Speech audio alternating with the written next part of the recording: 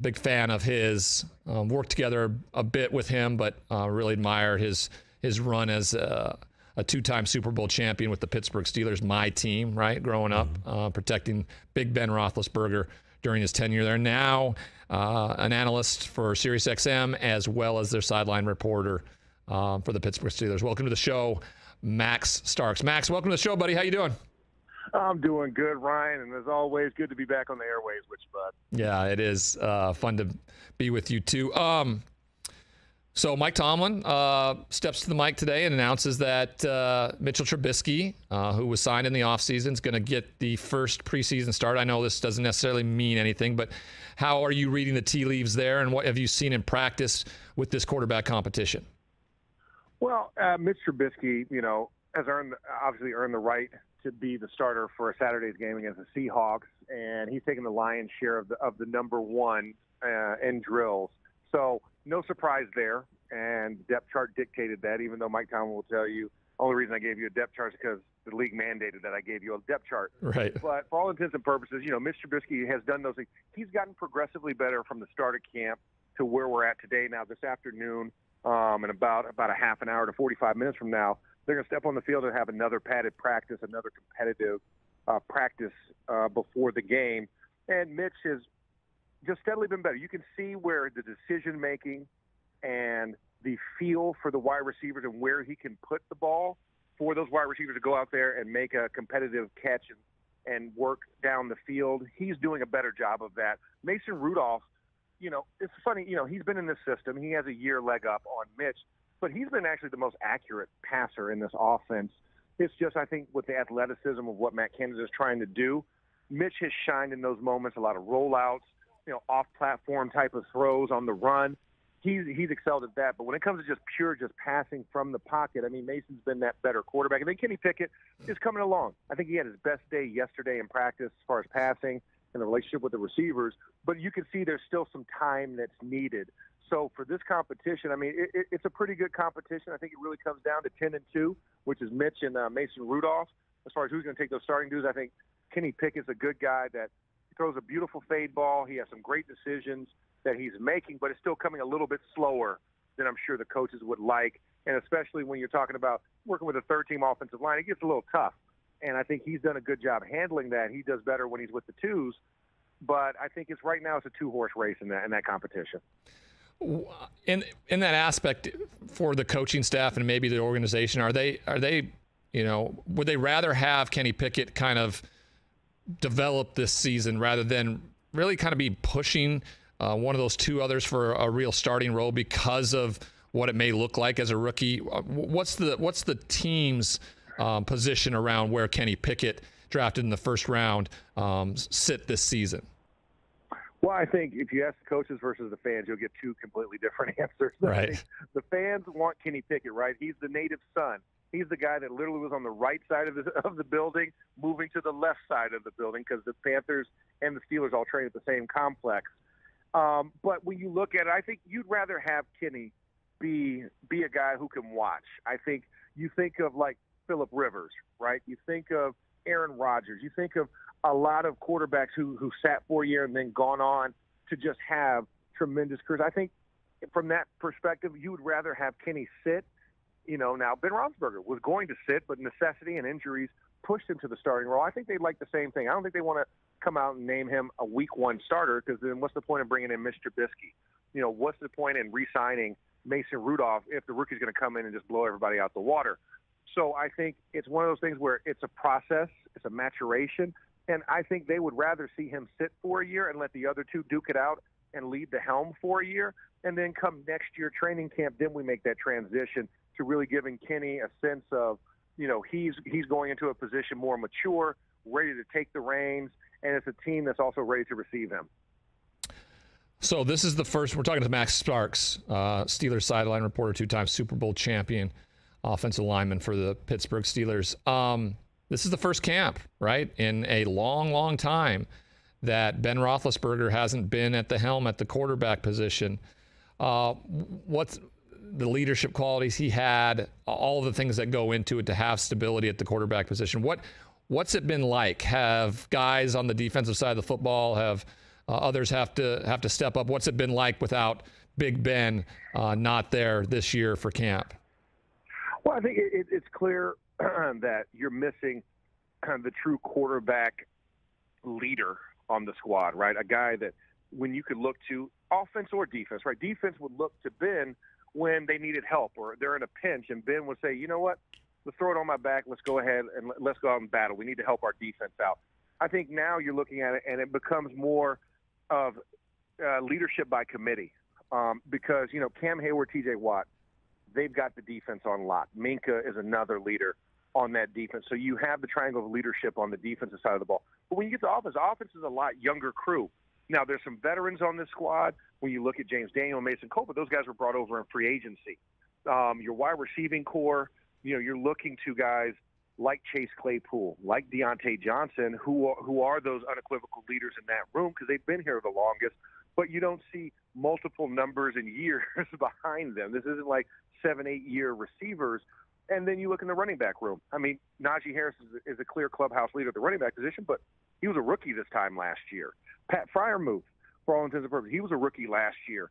So when you're looking around, it's gonna turn to Mitch Trubisky, but Mitch has to gain the trust of the team. And you know that, Ryan, as a quarterback, where you have to be able to step in that huddle and get that confidence from them, and he's earning it. And I think he'll earn that first stripe come Saturday when he starts out with the ones as they go into Acrisure Stadium. But at the same time, there isn't a clear guy that's like the standout that's been here for a while. So I think that void is there. And then also that trust, right? Trust that Ben Roethlisberger can bring you back late in the game. We don't have that yet. We don't have that sense because we haven't done it yet. They haven't really had that practice of going through a game, being down, and looking to a guy like Seven to come and pull you out of the fire when things get tight. But they will develop it. But right now, that's where we're looking at. It's more of a committee and guys kind of leaning on each other and having a collective voice versus one person speaking for the team. You could argue that the AFC North is one of the most competitive divisions in all of football, right up there with the AFC West this season. And normally it's been really Pittsburgh and Baltimore, but Cleveland over the last few years and Cincinnati, of course, after last year have reemerged in this conversation, right? And probably one of the most unknown situations is what happens in Pittsburgh. What are the expectations for this team? Mike Tomlin, of course, never having a losing season as a head coach in Pittsburgh. What are the expectations for this team heading into this preseason? Well, I think the expectation is to take a step forward. That's the first thing. The first step is, at this point in the year in preseason, it's not a team yet. It's a bunch of guys trying to become a team. You have 90 trying to become 53. So the biggest thing is taking a step forward. You have an opportunity, not wasting that opportunity to shine bright on the national stage when this game is televised. And you get to go and do it against somebody that you don't have to walk in the locker room or the dorm room afterwards and explain yourself about why you got hit. I think this is that first opportunity. But I think for the Steelers as a whole, when you're looking globally at what the expectation level is, the expectation level is to go out there and compete and be competitive this year. Just because Seven's not at quarterback, you have a great defense who's coming back and really resurging. Last year was a down year from obviously the rushing yards per game given up. They were last in the league, but you also know that there was injuries and everything else. That group looks healthier. It's still 5 years in a row leading the league in sacks year in and year out. So we know they can press when you get teams in the passing situation. The biggest question mark is going to be that offense. Can you get off to a fast start? Last year, 37 first quarter points, Ryan, in 17 games. 37 total. Right. It's not once. That puts your defense at a very stressful situation. So the biggest thing is going to come out, prove that you can get off to a fast start, prove that this Matt Canada offense is explosive and it can put points on the board. That's going to be the first thing. And then that's the first step that they really want to take. And then for the defense, it's shoring up that run defense, showing that a team like Seattle who's coming in committed to running the ball, can you stop them from running the football? Those are the first two things I'm looking for this Saturday. We're talking with Max Starks here on the Mercedes-Benz phone line, two-time Super Bowl champion with the Pittsburgh Steelers. An offseason in which something very near and dear to your heart, the name of the stadium that you played your entire career in, gets a new facelift. I mean, there was kind of a viral response to it. It is part of what the business world is now. But what was your takeaway when the change went away from Heinze Field? Well, I think I had the same reaction as a lot of fans. I was like, what? What do you mean it's not Heinze Field anymore? And what is Acrisure? I don't even know what Acrisure is. And you're like, why are they coming in and ruining a Pittsburgh tradition? Because, you had the Heinz ketchup factory that's literally right on the north side, the same side as the stadium. You still see the memorial, like the smokestacks from the factory still standing, and now it's like lofts and everything else. But that's just as Pittsburgh as it gets. And so to see the ketchup bottles being lowered, I watched the video of them being lowered from the end zone, because obviously when you hit the Heinz red zone, the ketchup bottles tilt and they pour into the screen, and it's a cool moment. But now for it to be Acrisure, I mean, that's the growth, and that's where we are from the business side of the NFL.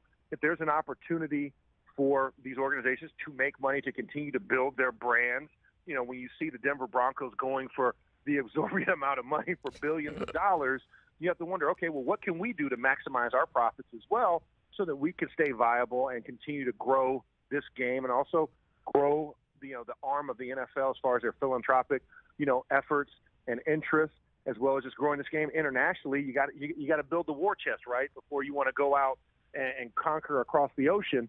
So I think that's just kind of the nature of what it is. It's a natural thing. We'll get used to saying Acrisure Stadium instead of Heinze Field over time. But, it's one of those things where you see a little bit of the nostalgia kind of go away, and it becomes something new. And hopefully, you could build a new tradition for whatever quarterback it is, Pickett, Trubisky, Rudolph. Now you can start building your own name. Ben had all the Heinze Field records. Now see if you can get some Acrisure Stadium records. I like it. You talk about legacy and history, right? I grew up a Pittsburgh Steelers fan, right? Growing up in Montana, we didn't have a pro team anywhere. So we had relatives in Pittsburgh, and they would send along the iron beer cans with the team, the team picture on it. And I loved the black and yellow and Terry Bradshaw, and I've watched it over time. And what's been so impressive about this organization, and you can speak firsthand to this, is what the Rooney family has been able to do, right? 3 head coaches in the time frame I've been alive and been a Steelers fan. I mean, the consistency, the winning, the pedigree, and the tradition is unparalleled, I believe, in this league. Speak to that a little bit, what the Rooney family has done and the tradition and history of the Pittsburgh Steelers. Well, we all know, that year is 1970, really. You have the AFL-NFL merger, but you have something else. You have this influx of talent. A guy by the name of Joe Green gets drafted. and from that point forward, we know that's the origin of what we know the Steelers to be. A new standard was set. We can go back into the 60s and the 50s and the 40s. Of course, they were founded in 1933. But there's a checkered past, right? There was a year they formed during World War II, where they formed with Philadelphia and became the Steagles. There's a lot of history. But 70 is a defining moment where you hire Chuck Noll the year before, and then he is his first draft class. And then we know what the 70s are. That is the Steelers' decade. When you're talking about decades for NFL teams, that was the Steelers unequivocally. And from there, a standard was set. And the standard was, we're going to be tougher than everybody else out there. We're going to play a physical brand of football, and that has transcended. That's one of the things that when we think about the Steelers, whether it's a Steeler fan or not, you think of Pittsburgh, you automatically like, ooh, that's going to be a rough game. That's going to be a physical altercation when you step in that stadium or when they come into ours, and you knew you were going to feel it the next week. And I think that's kind of what's permeated. It started with the steel curtain and it's carried on today. And that's one of the things I think about and what makes it special. And it starts with the steadiness at the top. The Rooney name has been associated with leading this franchise since its inception.